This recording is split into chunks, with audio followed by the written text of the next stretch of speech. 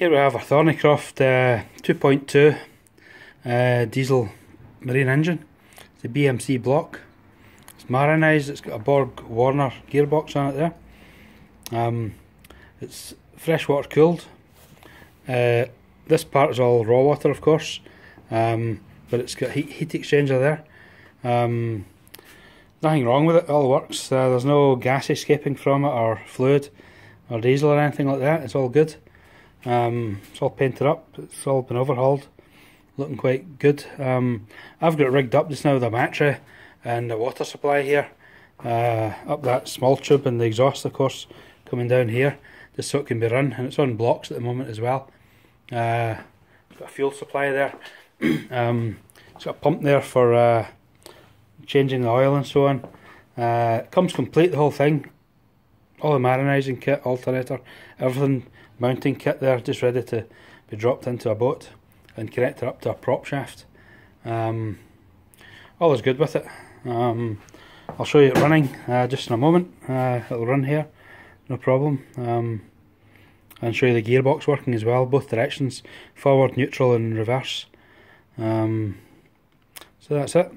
This green pipe is for a clarifier, for heating hot water if you like.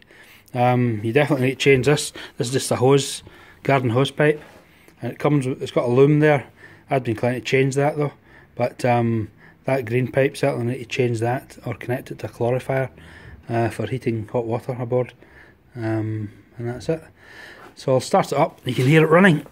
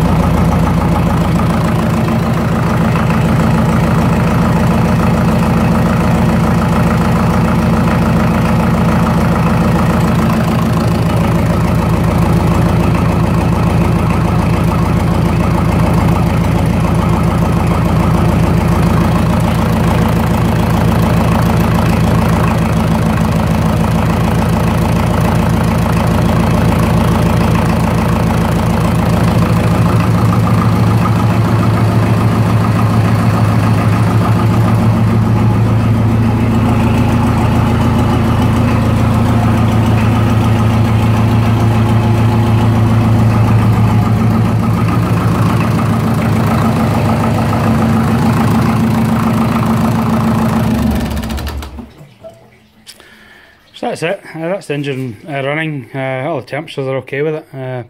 Just checking it with a little laser gun there. Starts all right.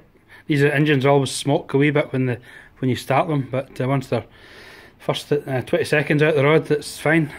No problems at all. As with anything marine wise, I'd advise get it checked out with a professional before heading to sea with it, you know, but it is okay. then it can be seen running, no bother, or come and see it. Any questions, give us a call.